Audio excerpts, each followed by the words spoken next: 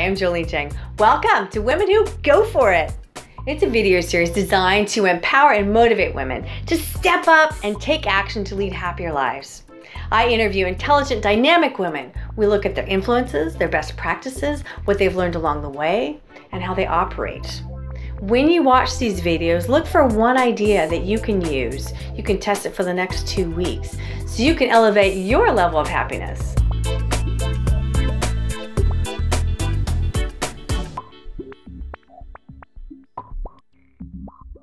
Today's guest is Gina Carr. If you want to build your support group, your mastermind group, your community, if you have a cause you want people to fight for, if you want to help each other, Gina is your gal. She is a tribe builder. Over the last 10 years, I've been able to see her in action and be part of her tribe. And it's motivating to see how she can nurture and build and get people motivated to help each other. Awesome. She's also the co-author of Klout Matters. She and her partner, Terry Brock, who I'm sure we will hear from at some point, wrote Klout Matters. And Klout is your online influence. And if I have a question on social media, I will message probably on Facebook, hey Gina, do you know how to do that thing? Have you heard of that? The video thing? and so she's a great resource and very connected. And Terry as well, if I have a gadget question, I'll probably talk to him. So they're very high-tech, fun couple that we will talk to more. Regarding successful people, in this interview, we're going to look at success habits. I think it's all about the daily routine. And I glean a lot of things from what she said on how to get her routine down and how to stay disciplined. So I think you'll find some value, great value in it. Gina Carr. You're prolific with all this social media, and that's why I follow you. That's why I'm always in your classes. Were there signs of this, of you building tribes like out on the playground and like, hey, let's gather up, or hey, I'm gonna have a party, or let's include everybody? Were there signs of that as a kid? You know, I guess there were, actually. And I remember back being in, you know, like a speaker would come in. And a speaker, really? A speaker would come in to the class. Yeah. And then the kids would all say, Gina, ask this question. Gina, ask this question. I'm like, why are you looking at me to ask this question? So tribe building is about leadership, of course, leadership. And so, you know, you've got to have a vision for where you want to take your tribe, what it is you're wanting to accomplish in the world. And then I say, well, it's an old African proverb that if you want to go fast, go alone. If you want to go far, go together. And I say if you want to go faster, build a tribe. Yeah, I say it all the time, right? But you did not know that when you were 6. Right, but you know, I was elected into leadership positions from an early age, and so I started building my own tribes. And well, give us an example. Like, was it on the playground? Were you? What does it look like? Because I'm probably one of the earliest was 4-H club. Yeah. And I was elected as president or vice president of something, and then the next year, you know, junior band, the president of that. And so a tribe builder generally has an organization that they either have stepped forward to lead themselves just on their own, which often happens, or often they're elected into a position. What did you get from that? Because I'm thinking about that classroom and then 4-H with the horses and whatever it was. Why did you feel the duty, or did you feel like, oh, I must represent, or I just love this, or what was the feeling? Like, what I guess from the beginning it was just an honor to be elected. Yeah. You know, it was nice that my peers thought enough of me to do that. And then, you know, over the years, it just seemed like when I would join an organization, if I was excited about the organization, within a year or two, I was the president of it. It's just a kind of a interesting cycle that would happen, and you know, if I set my sights on it, or if I just got real involved with it, I would usually be either nominated or often elected into, you know, student body. I wasn't student body president. I was class president of my high school classes, and then I was the water ski club president and the national, the Big Honor Society, National Honor Society in high school, and the Big Honor Society at my college, Omicron Delta Kappa. So just a lot of different roles like that. What would people say your 3 top qualities are, and those qualities that led you to be the leader starting from a young age? I guess one would be that I'm outspoken. Often if I feel something, I'm going to say something, even if it's not in what other people think should be said. So I do stand up for unpopular opinions and often the underdog. So I think that would be one thing. So what else? I'm probably accessible. You know, I talk to anybody. I love people, and so I'm naturally curious about people. So I want to find out about them, and I guess that sort of endears them back to me. And then what would number 3 be? Oh, I don't know. I like seeing change in the world. I like seeing things done better. And so that constant, I think it's a Tony Robbins thing, constant and never-ending improvement. I'm often striving to see things get better, either in the organization that I'm working with or in my own personal life, or, you know, whatever it is. I like to work towards improvement. Let's go with that in terms of constant improvement. I am ambitious and I want things to happen now. I want 15 pull-ups now. No, I just wanted 8 and I got it. But how do you manage your, if you have this ambitious goal, how do you get there to keep yourself going, even though if you can't get there as fast as you want? You know, it's harder today than ever. You know, we live in a world where there's so much information, there's so much resources, there's so many people to help you, but it's still a challenge to make improvements. I think the big thing is that you need to decide what it is you want and then put in implementable steps, you know, break it down into bite-sized chunks. For example, I wanted to lose weight last year. I had really, my weight had soared, and so I needed to lose some weight. And I just said, okay, what is it I need to do? And everybody says, oh, you need to exercise more and lose weight and eat less. Well, it wasn't that simple. I mean, there were several years of trying one thing and trying another thing, and it just didn't work. And so, but finally I did land on something that worked really well for me, a juicing program, Juice Fast. Many of your listeners might have tried something like this. Reboot with Joe, a guy named Joe Cross, who's Australian, made this really popular with a movie called Fat, Sick and Nearly Dead. And so he popularized this concept of juicing, and I did that. And so that was just a day by day. I got the book, I followed the recommendations, and you know, I believe in really following what the leader says, what the coach says, as much as possible in the beginning. So I'll try to, I guess the simplest answer to your question of how do I get ahead is I will try to find somebody who's done it before and who can lead me down a path. And yes, I'm going to add my own style or innovation to it, but I want a path, and I want to say, okay, chances are good that if I follow this path, I'm going to be successful. I think that's a really good thing to do. How do you stay accountable, and what if you really feel like that donut, as I did the other day and the day before, and some ice cream? And how do you stay accountable and tell yourself when you're feeling like, oh, I really want something else?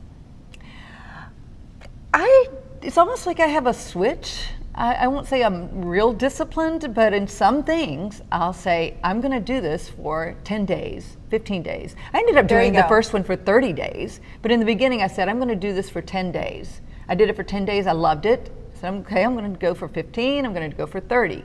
And you know, at the end of 30 days, I'd lost 20 pounds, which was, you know, I was pretty happy with that.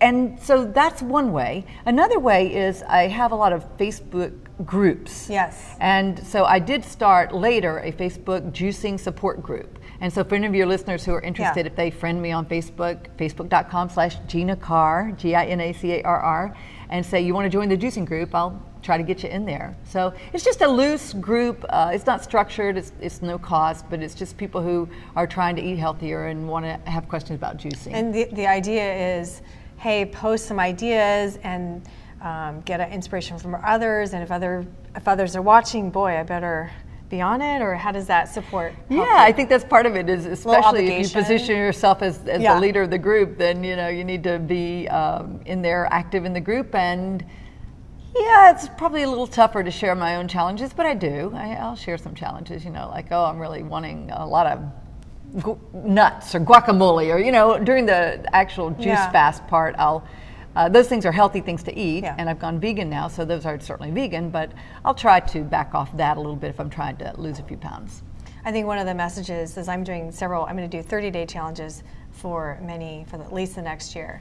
And I think the idea is there's an end point. You're saying 10 days, 15 days. Yes. If you just make it through, then you can benchmark that, and I think that's key. By the way, that is key. I think that's key. Let's talk about other discipline. With your social media, how do you manage that so it doesn't take 24 hours of your day. Boy, it sure can. I go in there and I'm planning just to check something, and then the next thing I know is 30 minutes later, it's an hour later. So it's hard. It's really hard. I have a little timer. It's like one of the little timers that you can buy at a Bed Bath & Beyond or something, and most people use it for cooking, but I will set the timer. I'll say, okay, I'm only going to be here for 20 minutes. Yes. And so I'll set it, and I'll watch it click down, and so it's like if I haven't done this task, my own post or my own input to the groups or whatever it is that I need to do, I've got to stay on track for that. So I find that those little timers are incredibly helpful and to help me focus on something for a short period of time. I use that in social media. I use that on other projects also. When I'm having a lot of trouble writing an article or just getting something done on a project, I'll set 20 minutes. I'm like, okay, surely I can focus for 20 minutes and not do anything else and try to get that done. Yes, I have the timer, but without a consequence or incentive, sometimes the timer it's not as helpful. Do you use any consequences or incentives or accountability on Facebook or? Oh, not much. I don't use accountability on Facebook right now. Maybe I'll say, okay, after I've done this, then I'll go get my, juice. Don't go get your juice because especially when you work on your own, it's easy just to get up and go walk and go do something. I'll do a little bit of rewards if there's something big that I wanted to accomplish, but generally no. The timer is enough for me to impose some level of discipline and focus. Back to tribe building. Before social media was big, what were you doing? In tribes? Well, there's always been leaders of different organizations. So in my alumni association, Georgia Tech, I went to Georgia Tech undergraduate, so I was president of the Georgia Tech Buckhead Club, which is a suburb of Atlanta.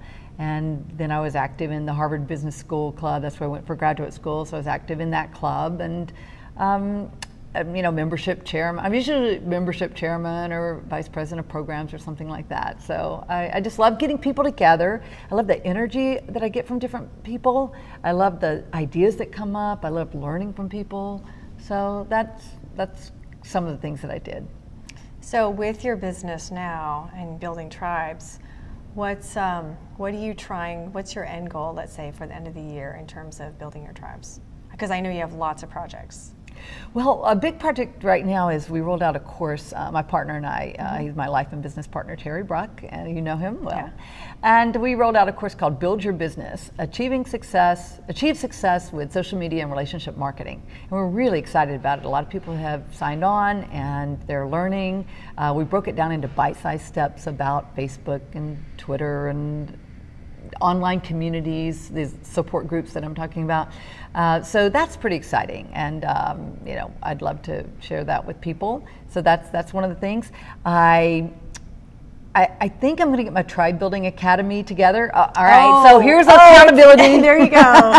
There you go. All right, I will do a public accountability. It's been on my bucket list for a while. Tribe Building Academy, I've had the URL. I think it's time for me to really roll that out and just start some training on my own, because I've been the dean of some other academies, other universities that are online, but they weren't mine. Right. I need to do mine.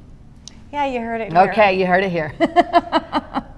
What would you, back to support, what kinds of, do you do masterminding, coaching, mentoring? How do you get feedback when you need feedback outside of your partner? Yes, often I'll have an accountability partner, and I find that very helpful. And sometimes it'll be somebody that I talk to once a week, sometimes once a day when I'm really trying to make some progress. But that's a hard thing, to find somebody who will actually do that with you and who's committed, and you got to stay on track and give each other gentle encouragement and such. So I have that going most of the time, and right now I have a loose one. We've committed to each other, but we're just not on track. She's traveling, I'm traveling, we're at conferences, so starting August 1st, we're going to really get that rolling again. So we have a couple of things here. August 1st and your academy, okay. Good. Yes, accountability. I have, a loose mastermind. Yeah. It's not a formal one that some people would think of, but we do get together and we do support each other, and we'll share things through email threads or our Facebook group, and then we get together physically often. So that's really helpful. I encourage everybody to get a mastermind group. If you don't have one, start one and just bring in people that you think can complement and help each other. It's key to success. Thinking back, Go back to your high school graduation. What would you tell yourself? What advice would you give yourself? Wow.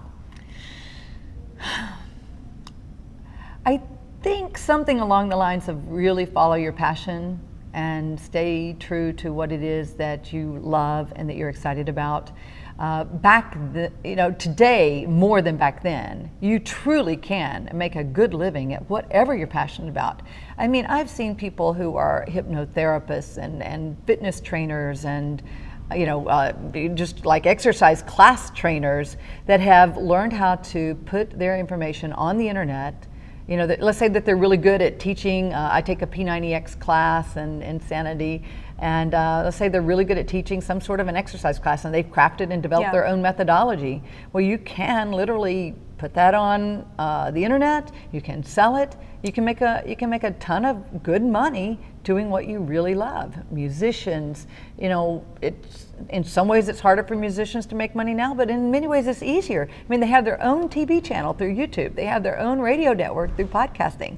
They have their own newspapers through blogging. So you can really get the word out to your focused audience, monetize it, and make a very good living at whatever you're passionate about. Oh, good. Thank you. Let's say you were tasked with a problem you knew nothing about. How do you go about, and this is kind of a broad question, but what's your process? For me, I was doing a lot of housework and like trying to change the P-trap and like hang a door that has handle that has no screws. And so I'm out at YouTube. That's my first thing. When you have a challenge of whatever it is, what's your process? Certainly internet search, Google search. I definitely go to Google and type in whatever it is I'm interested in and just dig through that. That's definitely one of the main ways that I'll do it. If I know someone who has done something in that field, I would reach out to them. Like, I'm so impressed with your little setup here. You guys can't see it, but she's got this really cool setup here with the camera and what do you call this? Well, it's actually on a mic stand. Yeah, so a mic stand and some cool stuff. So if I were going to do this, which I probably will, I'm going to reach out to you and say, hey, how do you do that? Good, yeah, no problem. So Gina, you are very outgoing. What's something that people think is odd, but you do it anyway?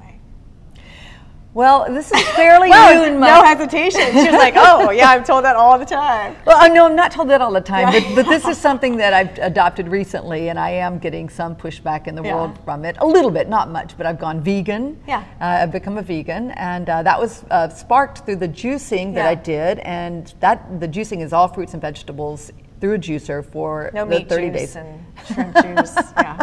No, not at all. And I felt great. I had wonderful energy. I just loved it. And then I started doing research, and I saw T. Colin Campbell speak. He wrote this book called The China Study. And in it, he talks about how there's definitely reason to believe that there's a high correlation between animal protein, including milk, including eggs, and the diseases of the Western world, cancer, heart disease, diabetes, obesity, all of these things that we're experiencing. We're like, duh, why? Well, because every time you eat, we're conditioned that you've got to have meat with this. You go to Hardee's for your breakfast. Well, you've got to have either a sausage biscuit or a chicken biscuit or something. You've got to have meat. And so we're slaughtering all these animals, which that's always bothered me. But I thought it was not healthy to go vegan. So I wanted to go vegan for the ethical reasons, which is what I have done. But now that I know, and I really believe in my heart, that there's so many health problems that are improved, including personally things that I've experienced, that I really feel good about it now. And I'm kind of evangelical about it a little bit, to tell you the truth. What I've heard is that vegans start all crazy and then they simmer down. Yeah. And then they're a little bit less preachy, judgy, and then it's all, Yeah. I don't think I'm exactly judgy, but I'm just looking at the world through totally new eyes. And I am sharing a little bit, probably too much on Facebook about it. I'm using the hashtag, it's easy to be vegan, because people think it's hard, but it's really not. I'm from Seattle, and I know vegans now. I bet you do. And I do. And this is totally not interesting maybe to anybody. But Gina, I post all these fun things I'm making out of vegetables because I'm learning. And if you can make them tasty, then I'm great. Then I'm excited. My friend was like, oh, yeah, I'll make you some dinner. He looked at all my feed. He's like, oh, He was gonna make like this steak, this wonderful meal, but he's like, oh, I bought a bunch of vegetables. I'm like, I'm a carnivore because of my posts. Anyways. Well, you know, I hope your audience does take this seriously. I just didn't take nutrition seriously as a young person. You know, it was the people who weren't serious students who took home ec and who learned about nutrition and those sorts of things. And so, but I'm really passionate about it now. Yeah. I've really been digging in and learning, and you know, well, why am I having this physical problem, and why am I've had some terrible menopausal things, you know, that have affected me over the last few years, and so I've been learning how to deal with those through nutrition. Yeah. You know, we're taught, oh, go take a pill, take a pill, take a pill. Yeah. Well, nutrition really can cure so Yeah. many things. So, and it's important for you ladies in energy. You know, you've got to eat for energy. I mean, I realized I'm allergic to sugar. And so, you know, I'd go to lunch and everything has sugar in it, salad dressings, all these things. Yeah. I'd be asleep by 2 or 3 p.m. And you know, like, well, what's wrong with me? Oh, I'm just tired. No. I've realized that I can increase my energy, and that's really key for success and getting a lot done. Good. Did you see my chocolate? Oh, right there. It works for some people. It doesn't work for me. And it took me a Right. long time, 50 plus years to figure it out. But now you got it. Bam. Yeah. What is I know you're so busy. What is your schedule? How do you start your day and how do you close your day? Well, on my ideal days, which Yes. I Let's get talk up. about those. Yeah, I actually get up at 4, most every day. Yes, because I go to a 5:15 a.m. exercise class, and I love my friends in Central Florida. If you're watching this, my YMCA friends from P90X and Insanity class, it's really great. It's so energizing. Again, just getting those people together. I mean, I could do that at home on my own, but the people together, I push myself more, and I feel better, and I get my people fix. And then actually, that group actually does stay after a little bit generally, and we have a little chat after the class. So I really enjoy that, because when you work at home alone, for the most part, if you don't get out a little bit, I go batty. I go batty too, and I don't like it. So I love this. So it's a great way to start my day. So I'll get up. Typically, I'll do a little reading in the mornings. It's important to read, and I'll try to actually read a book, instead of just blog posts and such. Or if I'm working on a course, which I'm often doing, I'll try to get in, one segment of the course before I go to my class. So then I go to the class, come back. I live in Florida, and I actually try to get a little bit of vitamin D each day, because that's really important. And so the best way to get vitamin D is out in the sun. So I will do a quick, about a 20-minute meditation / vitamin D. I won't call it sunbathing, because my father died of skin cancer, so I no longer sunbathe. Yes. But if it's 8 in the morning, I'm not getting harsh sun. But I'll get a little bit of vitamin D, so that helps me too. With the meditation, I'm trying to do that more and more. I really struggle with that, but I've learned that is key to good health and to clearing your mind and being able to get your mind focused. Do you meditate? Not yet.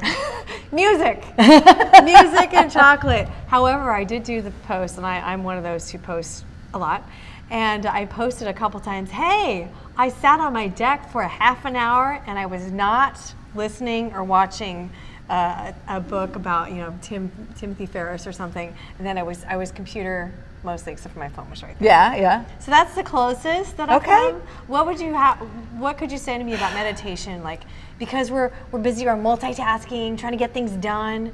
What do you tell me about meditation? Like, how to think about it, because you know me, and how do I?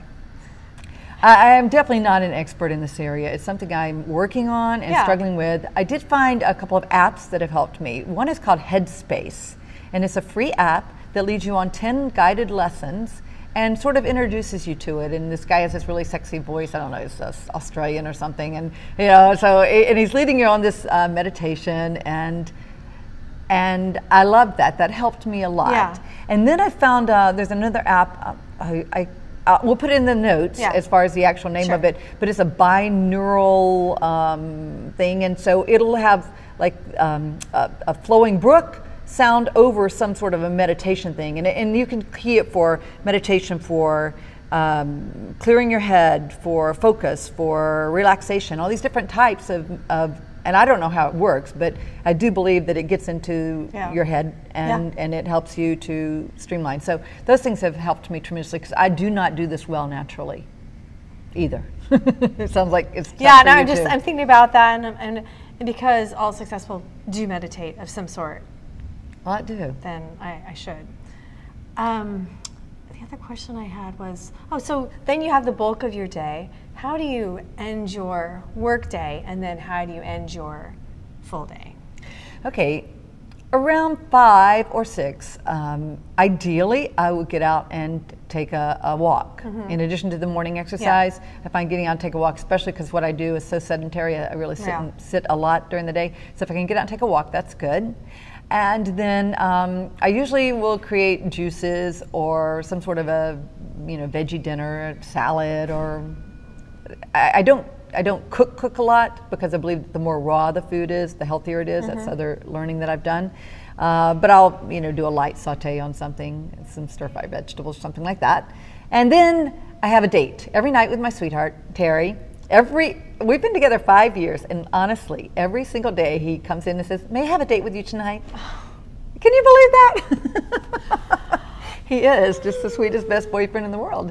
And so he will say, "May I have a date with you tonight?" And so we have a date, and usually we get together at 8, and we literally do, how was your day? How was your day? And this is after even the business day. We've had a lot of meetings together usually anyway, because we're working on a lot of projects together. But what was the highlight of your day? What was not? And so it really means so much to me that he does ask me that. Yeah. And I get to ask him, and we get to share our thoughts and ideas. And then we don't have TV, but we do have this giant screen, I don't know, 15, 20 foot, and we have it hooked up through the computer. I don't know, he's a tech genius, so he... Projector. Yes, through the projector. And so we will watch YouTube videos, Bloomberg, Wall Street Journal, some things like that. Yeah. Sometimes it's a little more entertaining, but often we're still kind of learning. We both love learning, and we love watching some history things. There's some great shows on the History Channel. One's called Turn, and the other one's Sons of Liberty. If you're really into the American Revolution and learning about history in a fun and entertaining way, I encourage people to listen to those. And then before you go to bed, do you do any kind of wrap up or intentions or any kind of routine for yourself? No, I really don't. I aspire to do more journaling, and I would do that more in the mornings probably. I need to work that back into my day. I've kind of dropped off of doing that, but that has been a successful thing. At night, no, we just watch a couple of videos, watch videos for about an hour, and then we'll go to sleep because we've got to get up pretty early. Yeah, 4 o'clock in the morning. Yeah. Where do you go for creativity? We're constantly getting these projects done, but to get new ideas and to get your creativity, where do you go? How do you generate that? One of the things I do, and I'm really passionate about, is listening to podcasts. Yes. I love podcasts, and I listen to business podcasts, I listen to nutrition podcasts, I listen to some things that are educational. I really enjoy the podcast. And so, when I'm doing my afternoon walks or when I'm going around the house doing my juicing or things like that, I'll listen to podcasts. So I absolutely love that. And that's just one of my favorite things. So I get a lot of great ideas. One of the bad things is I'm out walking, and so what do? So then I have the phone and I make a few notes or something like that. But sometimes I'll come back and, when I get back on the computer, I'll pull that one up and look at the show notes kind of thing. So I love that. We're the same in that. Yes. My ears. Yes. So much information. In terms of, let's see, what was I just going to ask you? Oh, what do you want more of and less of in your life? Wow. Well, I want more money. I want more money so that I can help more people. Different people in my life have needs. Different family members have things, and there's some things that if I had more money, I'd really like to be able to say, When you have more money. When I have more money, yes, exactly. When I have more money, I want to be able to help more people in my family. I want to be able to contribute more to the causes that are important to me. There are a lot of causes, homeless animals, now farm animals, mental illness, suicide prevention. There are a lot of things that I'm pretty passionate about. And I actually lost a son to suicide. And so I'm very passionate about that. And there are many things that if I had more resources, I could bring more things to life that are on my bucket list that I want to help in the world. So in terms of your bucket list, you named one already. What's next on your bucket list? Well, another thing's on my bucket list that I'm really excited, I think it's going to happen this year, is to scuba dive the Great Barrier Reef in Australia. Now, I've been scuba diving for many years, since my 20s, I guess, and I had a lull in the past few years because I've been focused on some other things, but it looks like this year I'll be going to Australia in November, and I will get to dive the Barrier Reef, so I'm very excited about that. And you can share your pictures with your underwater camera with the sharks, because that's not something that I am looking forward to doing. Yeah, now this one has literally been on, you know, I didn't have a bucket list back in my 20s. I don't think that movie was quite out yet. Yeah, exactly. But I had it on goals list, and I know that was one of, you know, the ones that was high on the list. So I'm very excited about that. Where can we find all of your properties, or is it about me where we can see that woo Gina Carr? The best place to go would be ginacarr.com. Yes. GINACARR.com. Come on over there, and you can find all my social media links there. You can opt in for whatever juicy offer I have right now. Right now, my offer is for 2 free chapters of my book. But soon we'll have this book, though. Oh yes, the book is called Klout Matters. Yeah. Klout. Klout Matters. Klout with a K. How to boost your digital influence and engage your customers and raise your Klout score for success. And so it's all about really how to be successful in social media, and it's measured by this system called Klout, which is the book that Terry and I wrote. So you can get 2 free chapters of that, and then very soon you'll be able to opt into something about the Build Your Business course and the Tribe Building Academy. Yes, there you go. Yeah, I've been hovering at 62 forever on Klout. I'm just like, really? Come on. With my pull-ups, I just got like 50 likes and 30 comments. Come on. Anyway. Yeah, okay. Well, thank you, Gina. Well, thank you, Jolene. Hey, if you guys want to get your goals on track, get an interview with Jolene and get her to ask you these questions, and you'll make it public, and then you'll have to do it. Accountable, baby.